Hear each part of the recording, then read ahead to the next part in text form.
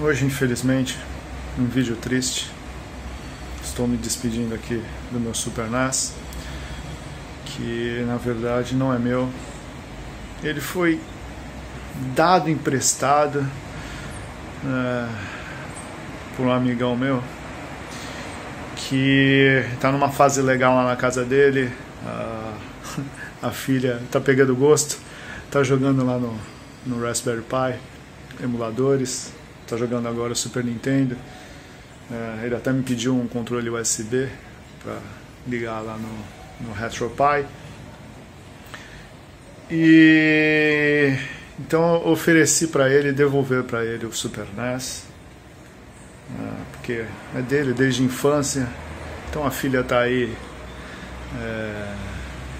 se envolvendo com os games, então nada mais justo e correto do que deixar com a família, né? Vai passar de geração em geração. Vamos ver se o Super NES aguenta, se ela mesmo pega gosto. E é isso aí.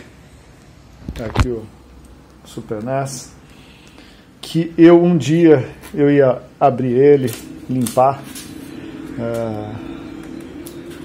A intenção era, né, já tinha comprado os produtinhos, deixar ele clarinho, deixar ele dessa cor, que é próxima ao original, né, da carcaça, que está amarelada, mas não deu tempo, infelizmente. Então, um bom filho a casa torna, né?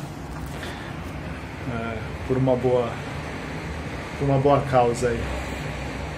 Vai fazer a filha dele lá feliz. Como eu sei que a minha aqui já tem gosto aí também. Então é isso aí.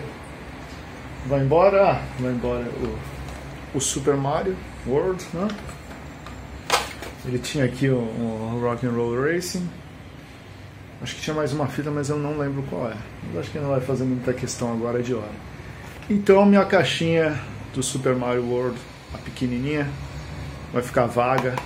Vou ter que procurar uma nova Super Mario World e um Super NES novo aí, para eu colocar aqui na coleção. Infelizmente, eu, quando era criança, não consegui manter boa parte dos meus videogames. Tinha que vender, né?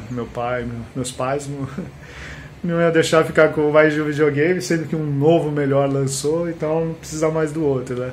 E já que ele conseguiu manter esse daqui, então nada mais justo que deixar ele com um clã do Alexandre, certo? É isso aí. Então vamos lá, vou empacotar aqui e vou levar lá para ele.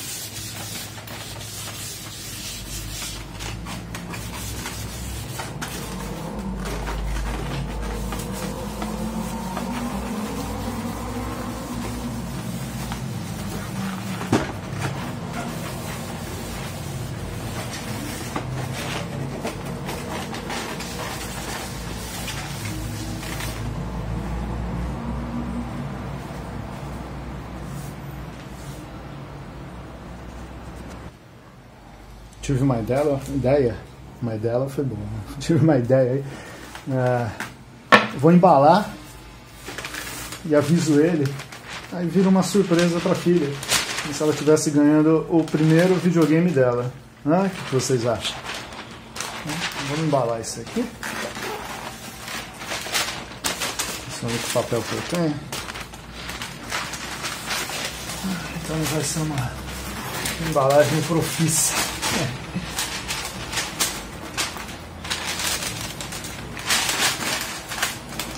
Uma coisa melhor do que ganhar um presente embalado, uma surpresa.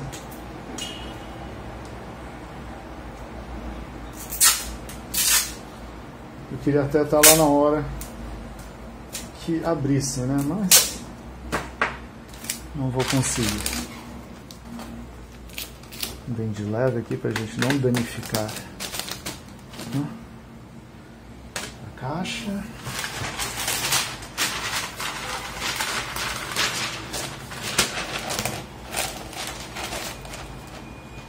Meio clarinho, transparente. Vou enrolar 2 vezes.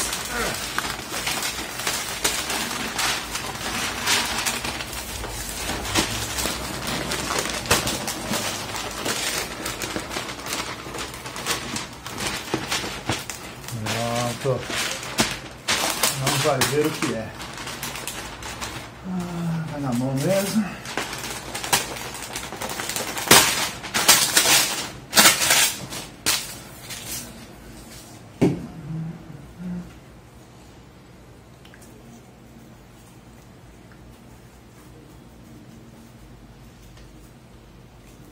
Eu odeio quando perde o ponto aqui. Achei. Quem nunca, né? Essas fitas assim, transparentes. Corambola.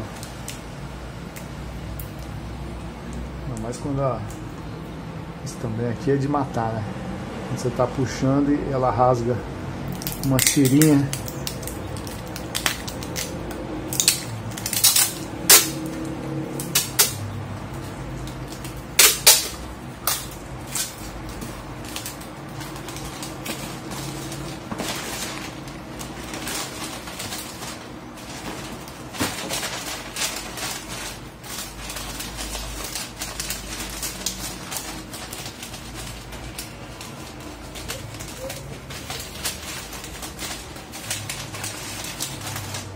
Ficar muito feio, né? Dá uma arrebatada aí, uma arremetida aqui.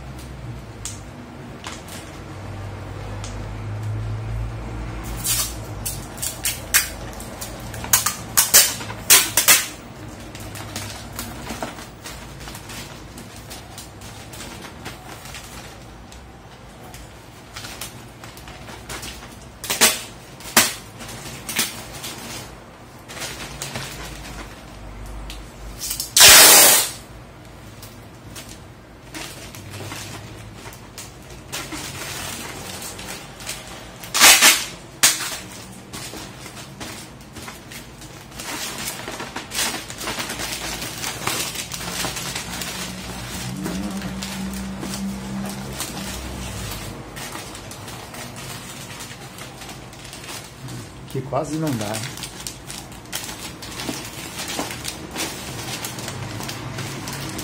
Acho que eu não ganharia emprego de embalador, viu? Nas lojas. No limite.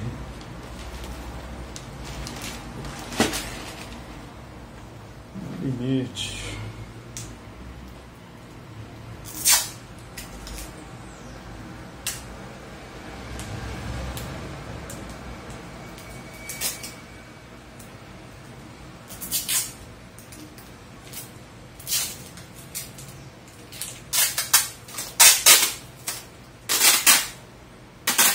Parei aqui no Lava Jato para dar um jato no carro. Próxima parada aí, despejar o Super NES. Tá aqui, ó, embaladinha. E é isso aí. Vamos lá. Tá entregue.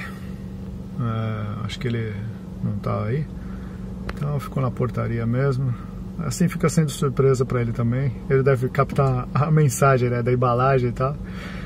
Deixei uma cartinha lá, agradecendo. Bem retrô mesmo. Cartinha, embalagem no Super NES. É isso aí. Valeu. Agora procurar um Super NES pra mim, né? Começar a caçada.